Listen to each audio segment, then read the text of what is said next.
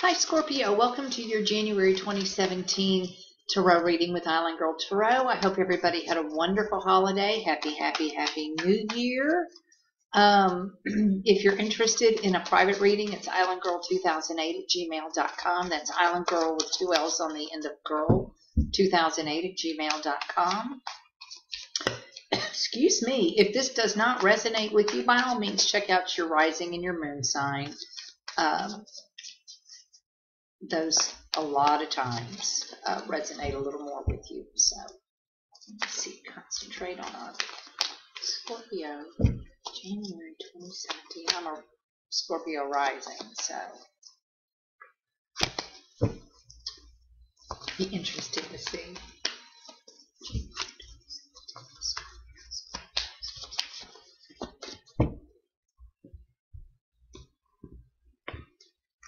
I had two cards fly out of the deck. If they come back up again, I'll tell you what they were.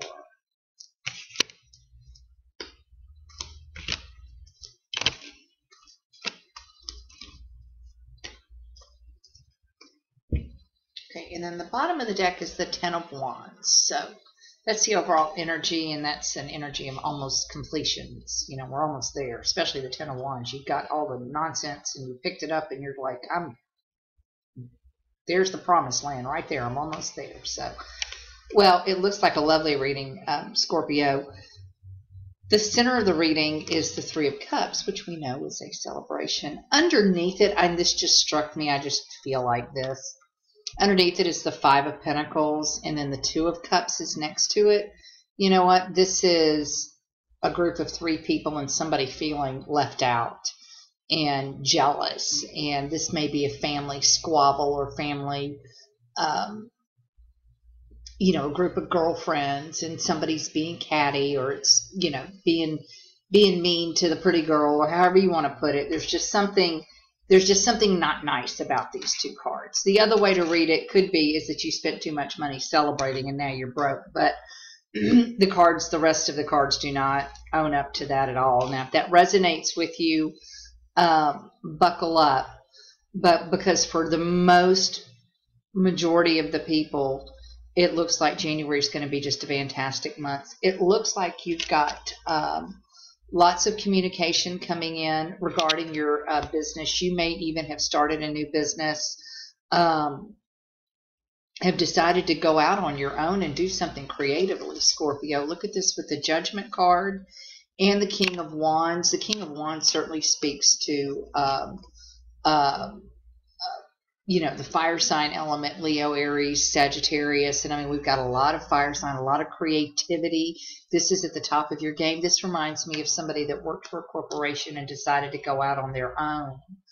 And if this is what you've done, you're going to be very successful. With the Judgment card coming up with the Queen of Pentacles, the only thing I would say is make sure that you check all of your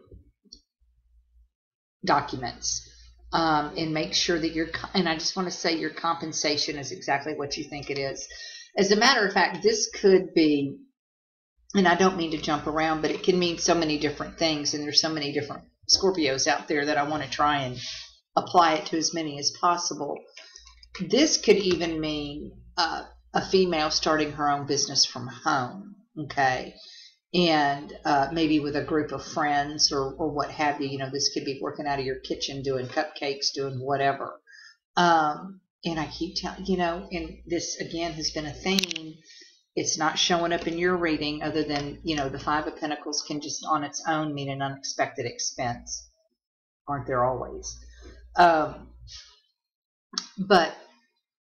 if you have been recently laid off and you don't know what to do, meditate, go within, and excuse me, your answers are within you. So just, if you can't meditate, do a guided meditation. That's what I have to do. I can't settle this brain down.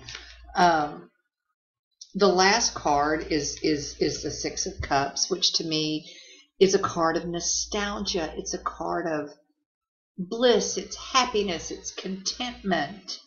It's just really, really a really nice reading.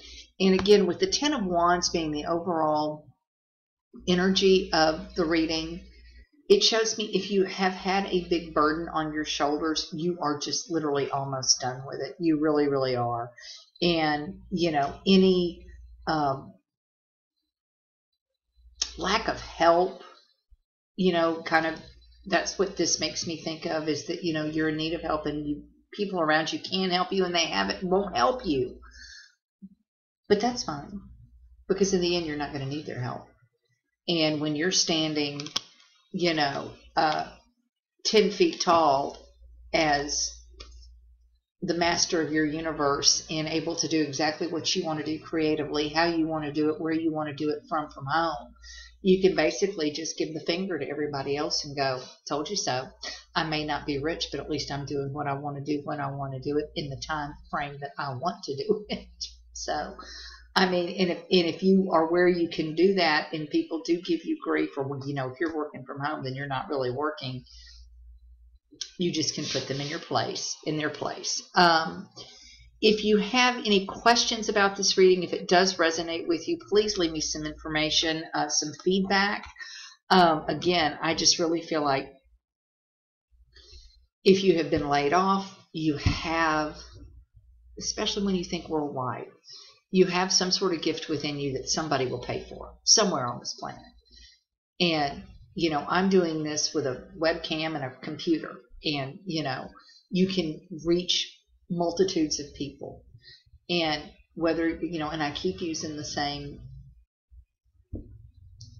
scenarios, but just because they tend to resonate with me. But I mean, if you're a rocket scientist and you're going to work every day and you're absolutely miserable, and you come home on the weekend and you take it out and you make these beautiful carvings, well, hello, start selling those on Etsy. And once you see that you can get several $1,000s for one of your creations, you will begin to make more and more time for your hobby and be able to eventually find out that if you can retire, especially if you've been working your whole life and you've got that retirement. And, you know, here's the other thing that I haven't heard an astrologer say it, but I just know this because I can observe it and I can see it.